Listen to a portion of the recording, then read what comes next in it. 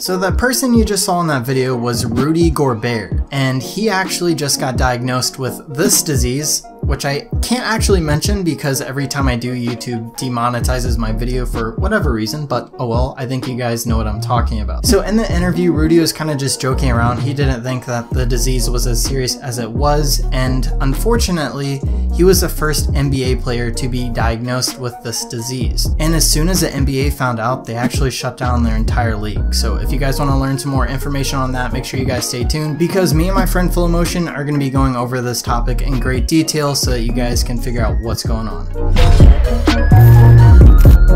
So the interview that you guys saw at the very beginning of this video took place on March 9th, which was Monday, and I'm recording this video on Wednesday, which is the same day the NBA got shut down. So that interview was only 3 days ago, and if you have the virus, you can have it up to 2 to 14 days without even knowing. So the chances are pretty likely that Rudy actually had the virus as he was touching all those mics and touching the interviewers, and it's possible that the entire room could have been affected with the virus because of that. Now obviously a lot of people aren't taking this disease seriously, and personally I wasn't even that worried about it till recently because I have friends who are getting sent home from college because of this disease. So anyways, let's talk about the game that was canceled today. So today the Utah's Jazz team was supposed to face the Oklahoma City Thunder team, but things got canceled. Turns out right before the game they found out that Rudy Gobert had the disease, and they decided to cancel the entire game even though people were all there already, and that was pretty chaotic. At the time of recording this video, both of those teams are actually being quarantined in their locker bays right now,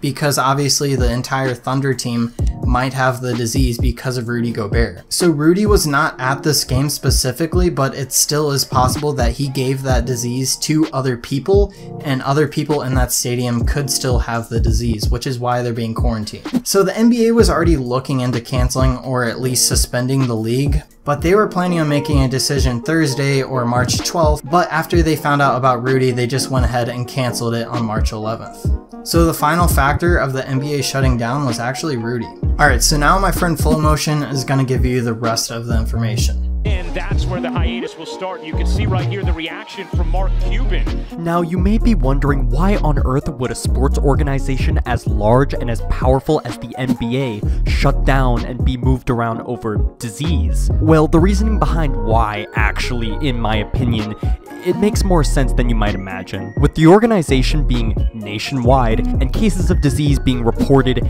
in numerous different states with varying numbers of cases and deaths all in between them, it's pretty much inevitable that a team would end up traveling to a state that may have more trouble containing the disease than others. You also have to understand that the NBA and the teams within them have to look out for the safety of not only their players, but their fans as well. And if there's any amount of risk when it comes to a move being made, it might not always be in the best interest to make said move, especially when you consider things like lawsuits, lost revenue, and potential infamy that comes with subjecting players, team staff, and fans to something as dangerous as airborne disease. And due to the nature of this disease to spread rather quickly, it's an enormous health risk to have stadiums packed with fans, literally inches apart from each other, and if one person in the building is infected, the spread would pretty much be like a wildfire. So now it's starting to make more sense why the NBA decided to make such a drastic measure in canceling their entire season. In order to combat the spread of disease, sports organizations in Europe are already playing games in empty stadiums in order to look out for the well-being of people, which kind of seems unsafe to me because they still have to travel places.